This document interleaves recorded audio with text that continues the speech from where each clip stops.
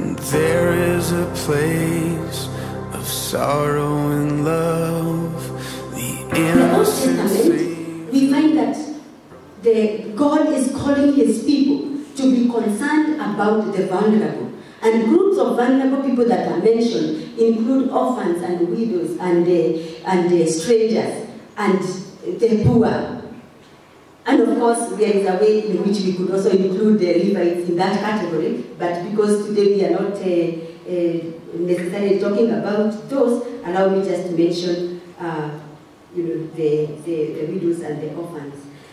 And God indicated in Deuteronomy 10:18 that he is the defender of those widows and orphans. And that if they are oppressed, he would act and he would do certain things that are not very pleasant among the people of God. And then widows and the orphans and others. The other 2 years, we of course know that the Levites a law that allows those people, those vulnerable people, to be taken care of. And we find God continuously condemning Israelites for not supporting orphans and widows in different scriptures. In the New Testament, we find that widows are still part of the vulnerable, and Jesus actually is involved in ministry that supports widows in many ways. We see him raising their dead, we see him healing their sick, we see him acknowledging their contributions, like the 2 pennies of the widow, or even using them as an example, like he does in talking about the widow, in a parable about the widow facing some sort of injustice and having had to be very persistent.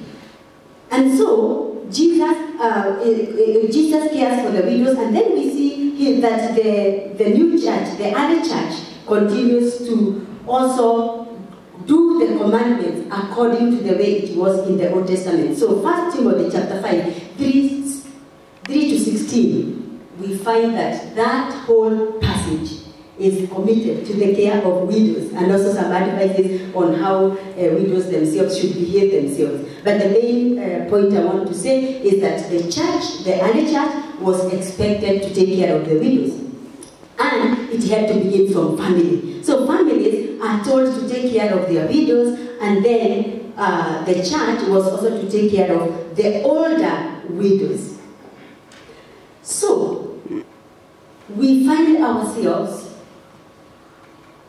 more than 2,000 years after the resurrection of Christ, in a situation where we still have the vulnerable, we still have the poor, the needy, the orphans, the widows. And the word of God still remains relevant, that we are supposed to be actively involved in helping them. So, like Dorcas, we are called upon to abound in good works, in charity, and in kindness. Like Dorcas, we are called upon to do it continuously. Relief is good, but relief can only provide support for a time of crisis. It may not change lives. And so that continuity, it has to do with transforming lives. God has called us to be co-workers with him. We are talented, and we can be able to live fruitfully. I want to give an example with myself, because I was told, part of the reason I was told to speak on Dorcas or Tabitha, it's because of the ministries that God has allowed me to do. You have heard, some of you have heard my testimony, how I grew up in a very, very needy family in a slum area in Kiambu. And we were poor indeed. If you want to read more, you can read a book I have written about my story. It is called Against All Odds, Rising from Humble Beginnings. That book is available in the library. Somebody came yesterday saying, you have been looking for that book, but it has been borrowed, and they are not able to get access. I have 2 copies there. I probably may add more, but it's also available on Amazon. And it is a story of how I grew up in poverty. If there is anything that I know, is that there is an enemy. And now that I have never met the devil himself live, I can tell you one of the biggest enemies of my life and that I live to fight is the enemy called poverty. Because I have tasted some of its grips and it is not easy. And then later, at 9 years, my father died. At 21, my mother died.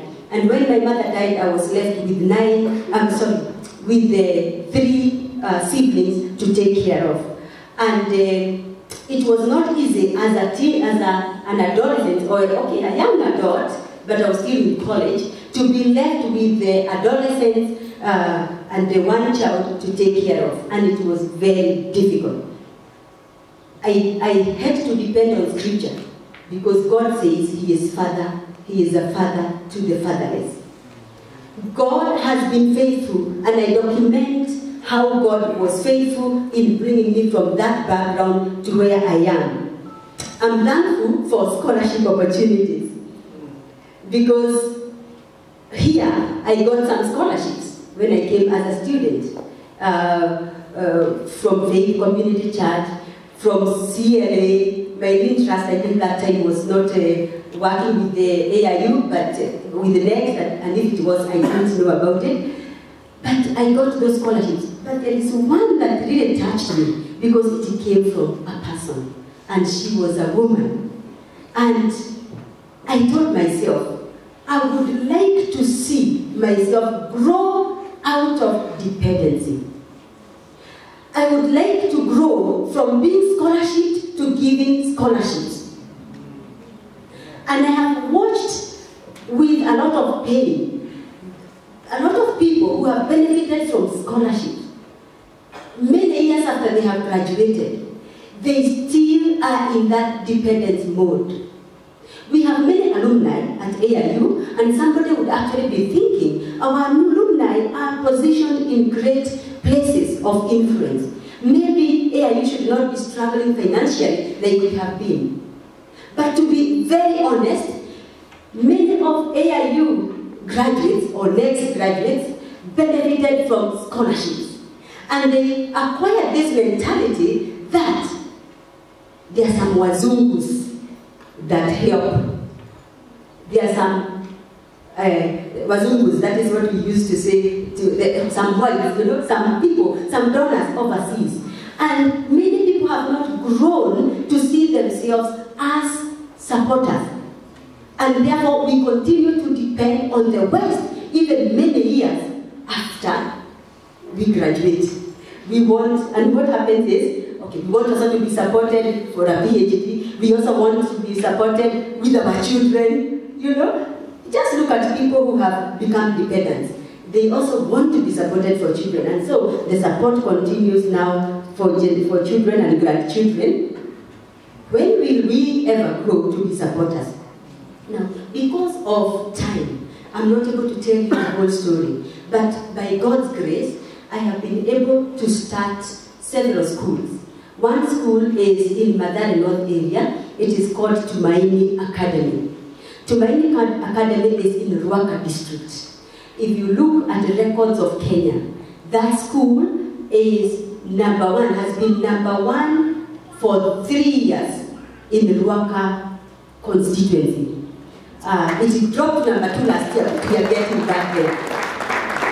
That school, we started with 13 children in 2003, and today it has over 400 children.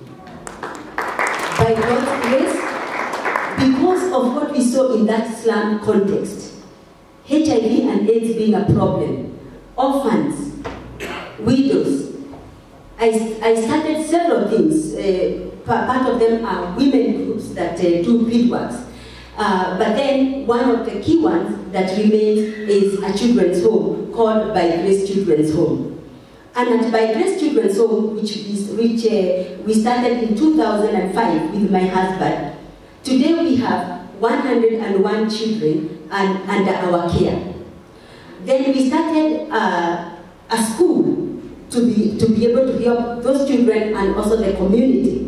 So by Grace Primary School has now 250 children. Last year, we produced the best child, the best candidate in Kajiado West County. And later, I started by Grace High School, which currently has about 100 children.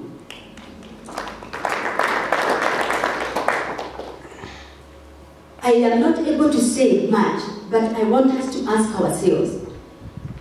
I didn't begin that because of being so extraordinary. I have been a very normal person, just trying to discern needs in society. In fact, even those efforts did not begin as organizations, as responses. The registering of organizations came because now we could not do the work illegally, because you don't just pick children and leave as if they do not belong to a nation. And so it was not the organization, it was responding to needs. I can tell you so many organizations that do what I do today, but their motivation, it was not in response to need, it was in response to money. Can I tell you how? A missionary came. Somebody out there came who was passionate to help society. So need was desperate, was crying. But somebody here was not seeing that need. I don't have time to really explain what I mean, but there are some people who now say, yeah, we can do something, because this person was willing to give money.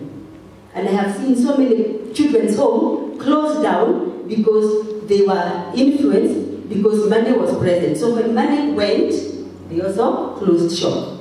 And I've also seen others that still continue because streams of money continue. And some of them actually, they have transformed the lives of the founders, because the ministries have become cash cows. By grace, we started in our house. We left our house to rent. We gave that house to the children's home and brought in people to work. For 3.5 years, we used our salary, went into a lot of debt. We knew it would not be sustainable that way, and therefore we started telling people to come in and support us. Today, we do not earn from by grace. That is why I work here, because I do not want to burden by grace. There are some people who have done what I have done, and they are big CEOs earning a lot of money.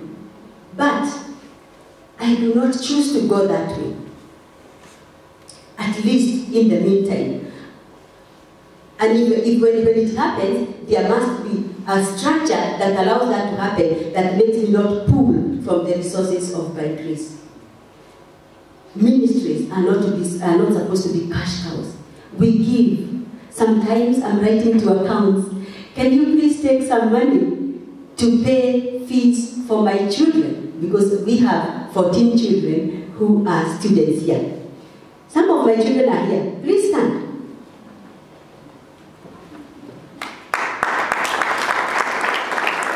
And so if there is one person that can be transformed because of your ministry, do it. The one person matters. And that is what God is calling us to.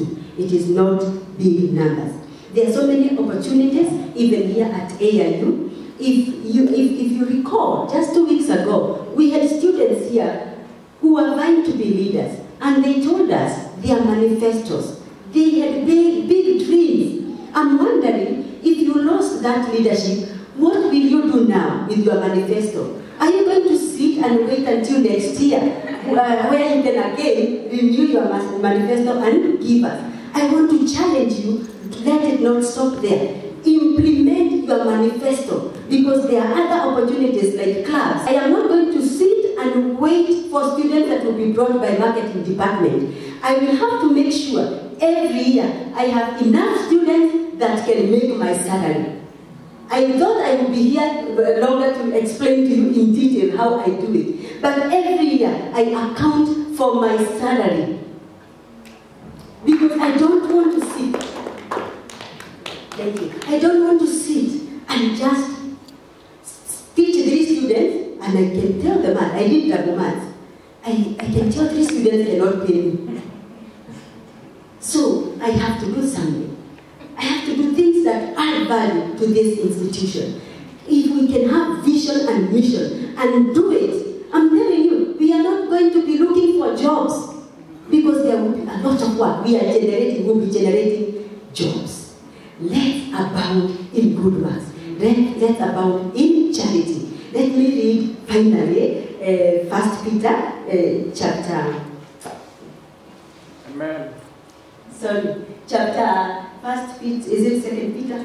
Now I lose it. 2 Peter chapter 2, from verse 5 to 9. Sorry for the rush, but I think it is a blessing of visitors. Just continue. We have the scripture there. Okay, but let me read. 2 Peter chapter 2, verses 5 to 9.